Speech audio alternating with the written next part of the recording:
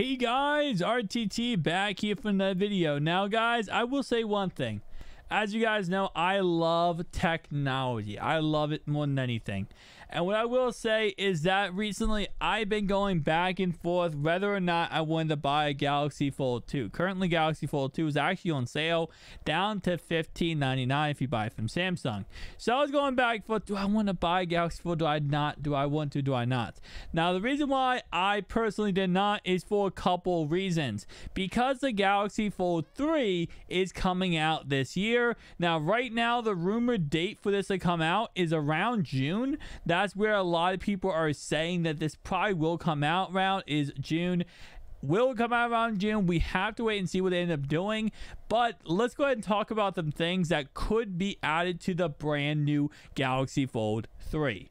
Now, number one, and I'm going to say my biggest concerns about it, and I'm going to say what I have heard rumors of it actually having.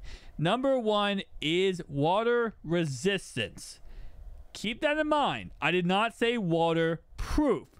This right here is an iPhone. This has an IP rating up to a very good IP rating actually, and that means that I could dunk this in the water and it will not break. Now, there are tests on YouTube of other people dunking the Galaxy Fold 2 in the water and it has not broke. So it is somewhat water resistant. It's not waterproof, but with this brand new Galaxy Fold 3, I hope that they can push that maybe a tad bit, and if we can get an IP rating on this Galaxy Fold 3, that might be one of the biggest improvements of the Galaxy Fold 3. That would be honestly amazing. Now, I know it's never going to be to a point of what an iPhone is, because at the end of the day, the thing folds open, it folds closed, and the screen and the hinges, it's just you can't make it so that zero water could ever get inside this device.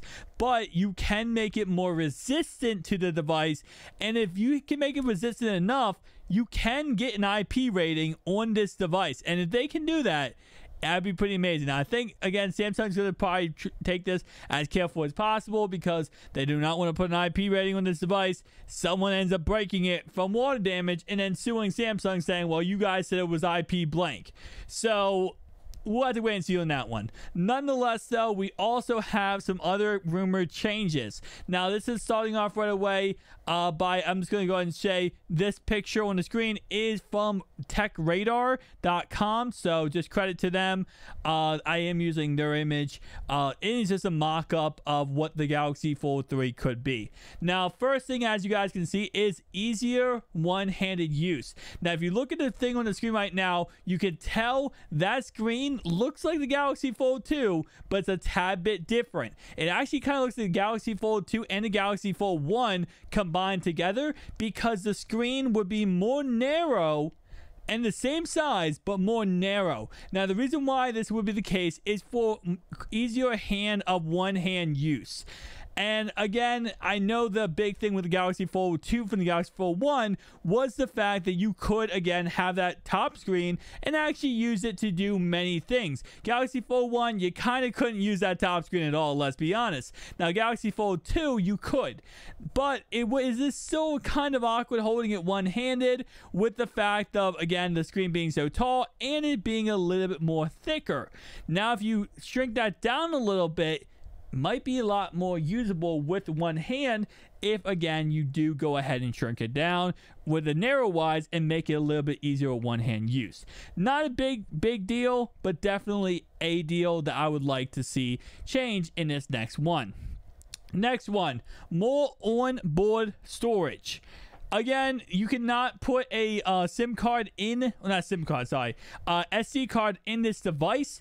It would be cool if there was just more storage on the device already. I mean, we saw with the Galaxy Note series, we have a 128 gigabyte, 512 gigabyte. If you could even put maybe a terabyte on this, it would be even more awesome. With the screen real estate and the idea of this device, this is, I know not everyone uses it as, but this is a multimedia device.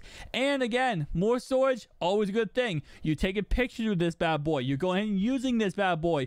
all types of things to go ahead and have more storage would be nice to have on the Galaxy Fold 3. Now again, as you guys see on the screen, it says light indicator, and it says hinge cover, light element, light module, and again, just a little bit like adding different lights to it, different notification sounds, different notification lights, you know, going off, that kind of stuff. Light diffusion, obviously, to make it easier. Now, next thing I want to talk about is going to be a better screen.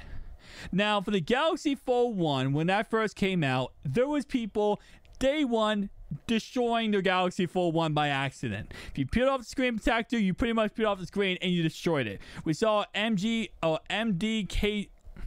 I always say his name incorrectly. You guys know what I'm talking about. He destroyed his screen. It was a huge thing all over Twitter, and Samsung had to go ahead and put out different video. They had to go ahead and put out a little warning thing on all the devices saying, please, hey, fingernails, a jerry rig, everything. I think that's where that came from. But the fingernails, you know, do not peel the screen protector. You know, be very careful with this device. Do not use an S Pen.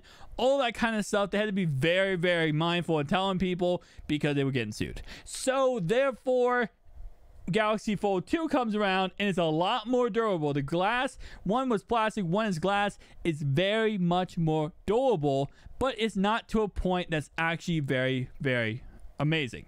Now, I know we're never going to see a Gorilla Glass on this Galaxy Fold 3. Let's be honest, that's just not going to happen, okay?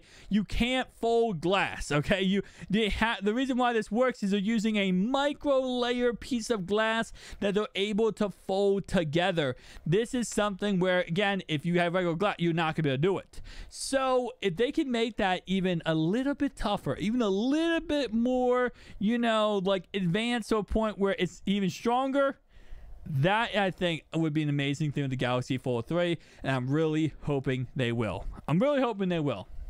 All right, longer battery life. Now, I have a couple friends who have this device now. That's what I'm going off of a lot, is my friends who have this device. I have a couple people I know. So, they tell me that the battery life is pretty okay. I mean, if you're using both screens, you're going to have less battery life. Based on what I understand, 7 to 8 hours of screen time. If you have the, you know, closed, using the top screen, you can have up to a day battery life, around 12, 15 hours worth of battery life if you use just a top screen. So, overall, I mean, you put a bigger battery in this bad boy, you could definitely be awesome. Again, we did see with the Galaxy S21 Ultra had a 5,000 milliamp battery. Absolutely insane battery wise. Could be awesome to put that in this bad boy. Again, more power battery, more power to the device.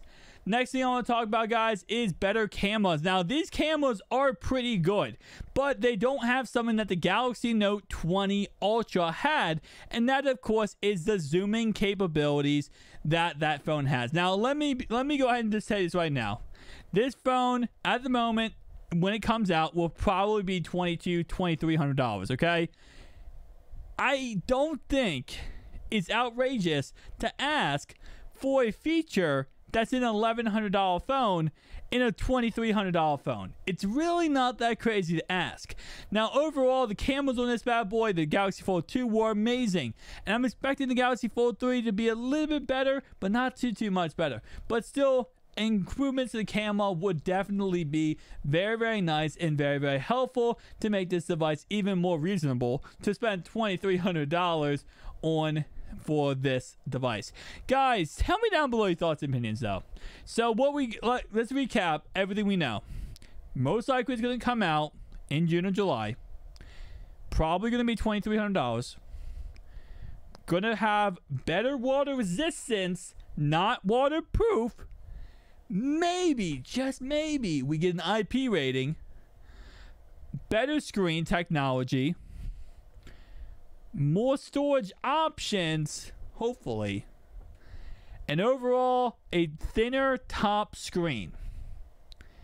This could be an amazing device depending on how Samsung does this. Now, there is shortages around the world right now of certain electronics and, you know, components to make electronics. So we'll see how, you know, if this does get delayed or pushed back. We saw, you know, the AirPods Pro 3 or AirPods 3 get delayed. So we might see this get delayed. We might not. I'm excited about it because, again, like I said, I was gonna buy the Fold 2, and I'm like, wait, the Fold 3 might be coming out in a couple months. I'm going to wait on that one. Same thing with the MacBook Pro. I was going to buy a new MacBook Pro, and I'm like, wait, the 16-inch is coming out in probably a couple months. Let me wait on that. Let me go ahead and see what ends up happening. So, guys, if you did enjoy this video, hit the like, comment down below. I'll see you guys in the next one. Peace out.